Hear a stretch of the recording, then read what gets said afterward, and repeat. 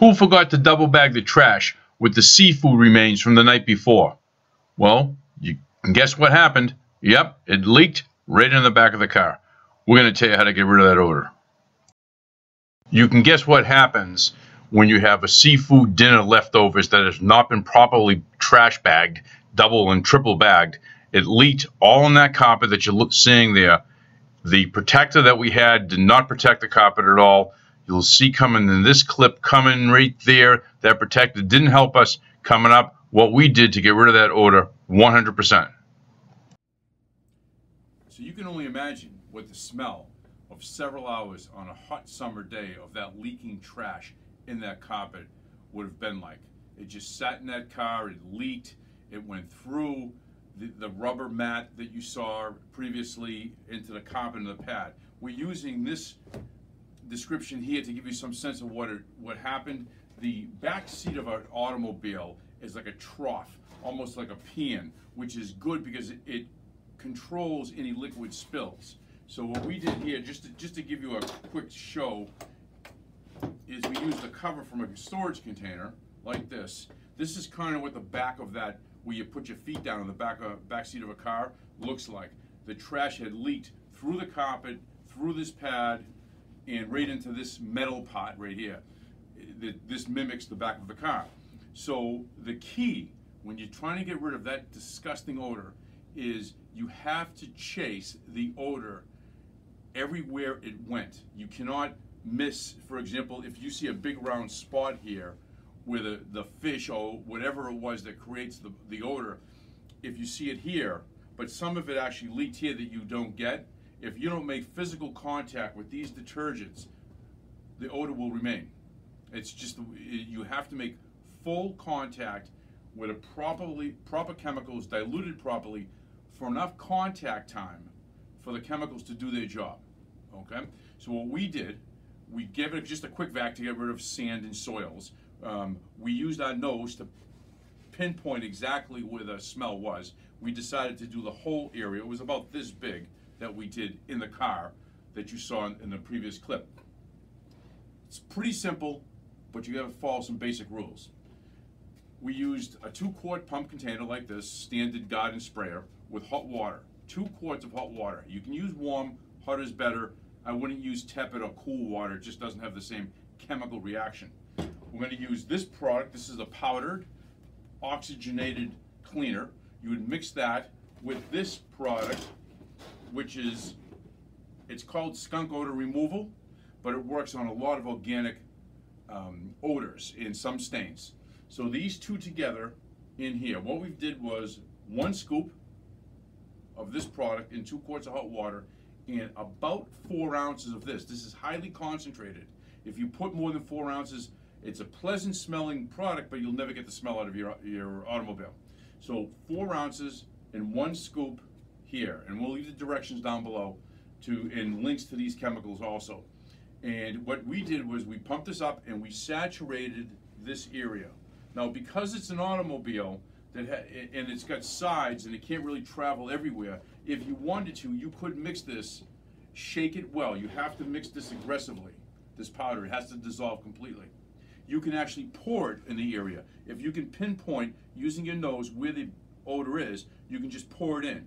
Rub it in with a brush, let it sit there. We did this 2 applications. We used half of this, so 1 quart, on the first application, let it sit for half an hour. Then all you did was use a regular small shop vac like this, and then you can use it with or without this piece, and we pulled up the liquid. And what happens is some of the odor will stay from this. Now we thought, after we did it, what we did was let it sit for half an hour. We used the shop vac to pull up any liquids, air the car out for about a half an hour, and we still thought we smelled a little something. So we took the remaining quart here of the hot water, mixed with these 2 products, pour that all over the carpet, let it sit, and again, you have to put enough liquid, whether you use the spray or the pour method, you have to make sure the back of the carpet gets damp with the product, the padding underneath, and then into the floorboard. The way you do that is to make sure you put enough that when you push down on it with your hand, it bubbles up.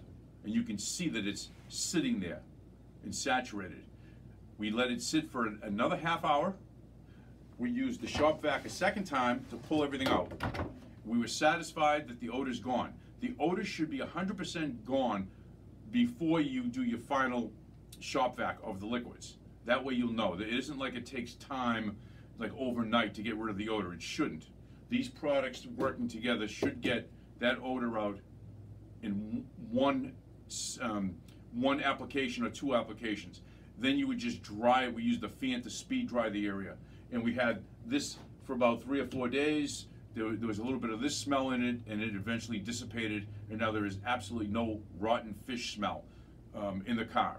If you want, we have other videos of how to use a rinse agent. This is an acidic-based rinse that we use a lot in our business to rinse carpets, especially wool, oriental rugs sometimes. But anytime there's any kind of organic staining or odors, we use that to rinse as well. You can, again, mix this according to directions, 1 to 2 ounces per gallon. So in a 2 quarts, you'd probably use 1.5 ounces.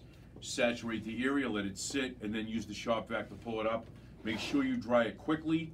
So if you can do it indoors. If the weather is not cooperating outside, but you could put a fan against the bottom of the seat and blow dry it. You don't want to leave it all shut up with the windows because the moisture will have no place to dissipate. And occasionally, we get feedback from customers or folks who are trying to do their own do-it-yourself method of cleaning odors from any kind of fabric or carpet, that the process didn't work for them. The only time in all the years we've been doing this that we found that it didn't work was for one, the two main reasons are the chemicals were not left to remain in contact long enough, and that's key. These chemicals take time to do what they're supposed to do. This destroys an odor, and this peels an odor and changes its chemical structure. But both of them actually do that, but they work in different ways. So 1, sufficient contact time.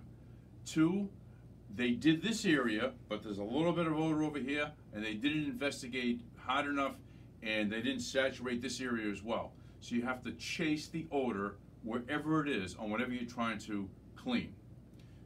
And follow the directions about how to dilute the chemicals. Use hot water, follow the directions, leave a comment or a question below if you get stuck. We'll be more than happy to help. But repeat the process. When you're done with the final extraction or using the shop vac to pull this moisture out, there should be no more bad odors. It shouldn't have to wait for the next day for the chemical to work. It should work within the 2 30-minute dwell times that you do. If it doesn't, repeat the process. Make sure you get all that odor and saturate. Don't just spray a little bit of this on, because it won't get in the back of the carpet, in the back of the pad, and down to the floorboard in your vehicle. Thank you for watching. If you liked the video, and we hope you did, hit that like button, subscribe. We're happy to have we'd love to get you as a subscriber. Hit the little bell and you'll be notified as well about any videos that we upload.